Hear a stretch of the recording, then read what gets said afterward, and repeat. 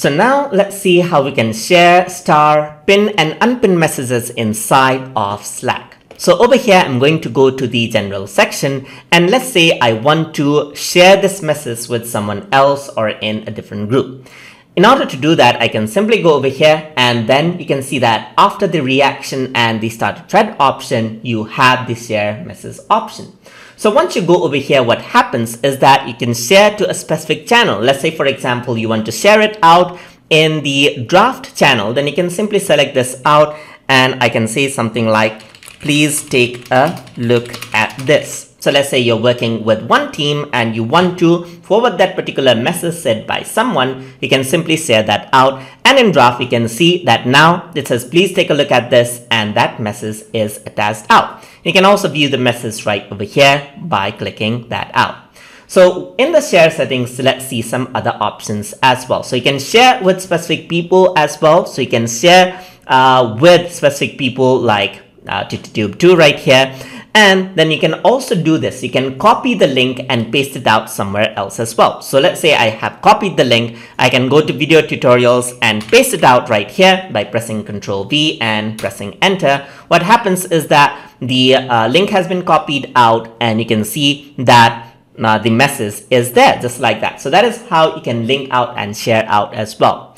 If you want to save out messages, maybe that message is very important and you want to keep it for future reference, then you can star it out as well. So for that, I'm just going to go around into general, and let's say I want to start out this message right here. So I can simply go over here and click on save right over here. So that has been saved out, and here you can see that the saved message is there. So you can go around and see it anytime you want, just like that. So now let me just go around here on to general again, and let's see what else I can do. So I can go around here, I can save it out, I can also remove it out from the saved items, and I can go to more, and I can do a lot of things. Like I can copy the link, I can mark it unread to make it seem as if I've unread it. Maybe I accidentally opened something out, but I have not do not have time to read it, then I can unread it out as well, just like that.